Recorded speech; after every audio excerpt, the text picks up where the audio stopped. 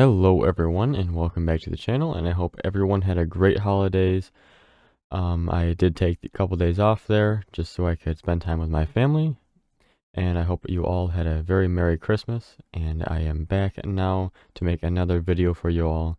And as always, if you are not subscribed, please consider subscribing. It would help me out a lot, and if at the end of the video, like the video as well.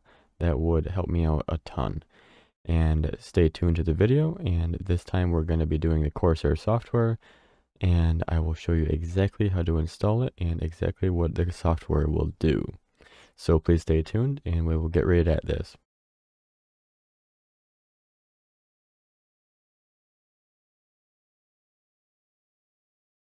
And we are back here, and I am going to be showing you how to install the Corsair iCue software. And this software is going to work if you have any Corsair product for your computer. That includes computer peripherals and also computer components on the inside of your computer. I happen to have both, so I'm going to be able to show you that first-hand experience with it. And you can also change RGB settings as well. So let's get at the installation here. So what you're going to want to do is go to your web browser. I use Chrome, but you can use any web browser. I'm going to open that up here, and we're going to go to Corsair iCue. Just type that in and press enter, and then it's going to be the first one right here. I'm going to go ahead and click on that. Then it's going to bring you to their web page here, and you're going to want to go to download now, which is this big yellow button right here. And you're going to click on that, and it's going to bring you into the download. And then you can put this on in whatever folder that you want to, and then just press save. And then it's going to download it. Might take just a second. And then you can exit out of your browser. You don't need that anymore. Well, I mean after the after it downloads, you can close your browser. We'll just let this download. Do have fairly fast internet, so it should be done in a second. And then you can just go ahead and click on this here. And then you can click on run and go through the installation. I already have it installed on my computer, so I'm not going to go through that. But all you have to do is click run and then go through the steps on the installation. It's very simple, just step by step. And then you will be brought to, and then you'll have this little icon here down in your task manager, the control panel here, and this little icon here, you're going to right click on it, and then you're going to click on bring to foreground. And then it's going to bring up this little window here, and this is where you can control all of your products that you have that are Corsair branded or that work with the iCue software. So I have the Void Elite wireless headphones for my computer, and I can control the EQ presets, and I can also control the lighting as well. And there's a little picture of the light right there that is the same that is going to show on the actual headphones. These are very good headphones, and I do highly recommend them. There is EQ presets here that I have my own set because the ones that are like preset I found to not be as good as it could be. So I've made my own that sounds pretty decent. And I also can turn on 7.1 surround right here, or I can turn stereo sound on. And you can also change the side tones right here, and also the mic volumes. And then I have the Vengeance RGB Pro memory for my computer. And in here you can see all the temperatures of each stick of RAM. And you can also move them around and stuff. And here is your DIMM setup. I have mine set up at a 1x4, but you can also set up 2x2 and also a 2x4 DIMM layout. And those are just like that. It will show you the diagrams. Mine is a 1x4, so I have mine set to a 1x4. The lighting effects you can change right here. I just have mine at a static color, and I seem to like that deep purple color. It just looks nice. It's nice on your eyes. but you can change this to anything that you want. This is link lighting, so any of these are going to change for everything. Everything that is Corsair that runs on the iCue software. So if you select one of these, it's going to change all three of these. If you change the custom, then it's going to be just this one, just the one that you have selected here. And the predefined ones are also going to change just the selected device. So that's the lighting, and you have this full color wheel here, and you can also change the opacity, which will be like the brightness or the depth of the color that is available. And then you have a little preview right here as well. And next we have timings. You can also change timings, which to change the actual timing, you have to change that in BIOS settings, but here you can actually see the clock speed and timings. You can view them, and there's the frequency right there. My frequency is actually higher than that, but right now it is at its like idle speed. This is 3600 megahertz RAM, so I mean DRAM speed is always going to be lower. But there's the clocks, and there's cycle times and command rates right there. And there's also a graph right here, which you can change 1 minute 5 up to a day. So there's the day, and I was just playing some games, so this little graph here is going to show a higher temperature for RAM because I was just gaming. And there's the hour, 30 minutes, and then you can go all the way down to a minute. And here's notifications. If you have anything wrong with your memory or any device that is Corsair on your computer, it's going to have notifications here. And I also have the ASUS motherboard, which I can only use the RGB headers, and also it has RGB lighting, like it's located like right here on the motherboard where my cursor is. And it also has RGB headers on this as well if I have RGB strips or something that I have plugged into the case or something like that. I can also control that lighting, but I cannot see like specifications about the actual motherboard because this is not a Corsair motherboard. It is only the iCue software will work with the lighting on the motherboard.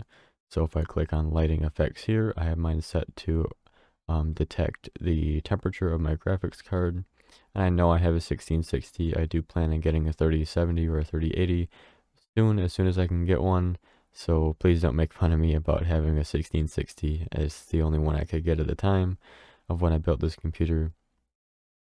And then, I mean, I knew the 3000 series was coming out, so I just got a 1660. But I was unable to get a 3000 series when it launched. And everyone knows about that, so yeah. I have my temperature lighting set to the temp of the graphics card, and you can also select many different ones here. These are all like different surface temperatures of the motherboard. And you can also set this to my Ryzen 5 3600. And you can set your own colors there, and you can also set a ton of different color options right here. And there's also a lighting library that you can predefine different lighting settings that you want to just choose and not have to set them up individually. And then there's the headphones, then there's the RAM, and then the motherboard lighting as well. And if you have more devices, they'll be all lined up right here. My computer peripherals, my mouse, keyboard, and mouse pad is all Razer.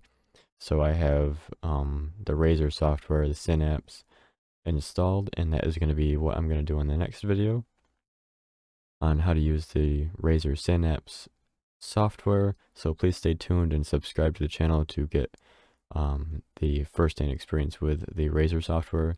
I can go through all of that. It's pretty cool software, especially on the keyboard. I can use individual lighting on every key, and the mouse is everything is all individual lighting. It's really cool software as well, and you can update the keyboard, mouse, and I have the Razer Goliath extended mouse pad as well. So please stay tuned and subscribe for that next video. Be doing that on Friday. And next in the iCue software here, if we go home, you will also see all this here. And you can set different profiles for like lighting and stuff. You can link programs as well. You can link the profile icons, background images, tabs transparency, and you can there's so much stuff you can do for that. I don't have that set up. I just have it on default, but you can set it up if you would like. And here's the dashboard. You can select your different stuff here. There's no battery in my computer, but you can select the Void Elite and the Vengeance RGB. You can't select the motherboard because the motherboard is not a Corsair motherboard. So I don't even think Corsair has a motherboard. You can just use the lighting. But you can set this up here for to like just easy access to everything. And you can also set this here. And then you can see all the temperatures of the RAM. You can see the frequency and clocks and everything. There's the lighting. This is instant lighting. So if you select one of these, then it will change all the lighting in all three products to whatever color this is that you select, which is pretty cool if you just want to just choose one color across the board. And there's also settings right here. My headphones are charging right now, but it would show the battery percentage right here. And you can enable and disable voice prompts, and you can change the brightness of the RGB on the sides. And you can also change the auto shut off of the headphones that they will go into standby if there's no sound going to them. And you can also update them as well. And here you can do the same thing as you can with the headphones. With the memory, you can change the brightness of the lighting right here, and you can enable full software control of the RAM, and the software control enables full lighting customization, but effects are not saved to the device itself, so the software will control everything. And here you can also update the memory as well. And here, I mean, there's no motherboard settings because, like I said, you can only use the lighting with that. But for these two devices, you can change all these different settings and update them as well. So it will update the firmware and software. And you can also force a firmware image right here if you have one downloaded. And that's pretty much it for the iCue software. I will include everything into the description below, and I can also include links to the Void Elite wireless headphones and the Vengeance RGB Pro memory, the same ones I have. And I hope to be putting together a parts list, that my build list for that my computer is, so that everyone knows what my computer specs are. And I'll be putting that into the description of every one of my videos, and I hope that people will like that. Let me know in the comments if you would like that or not. And I hope everyone liked this video, and I hope everyone found this video helpful as well. If you found it helpful, please give it a like, and also please subscribe to the channel. A lot of us that are watching the videos, my videos, are not subscribed. And it would really help me out a lot if you all could subscribe to the channel. Even if you don't like it, you can also unsubscribe later if you end up not liking the channel. You can always, of course, unsubscribe. But a like on the videos and a subscription to the channel, it is totally free. There's no charge to it. Would help me out a ton. It would help me out. It would really help me out a lot. So I hope everyone likes this video, and I hope everyone found this video helpful, and I will see you all Friday on the new year. We will be back here in 2021 on Friday. So I hope you all liked the video and have a great day, and I will see you next year. Peace out.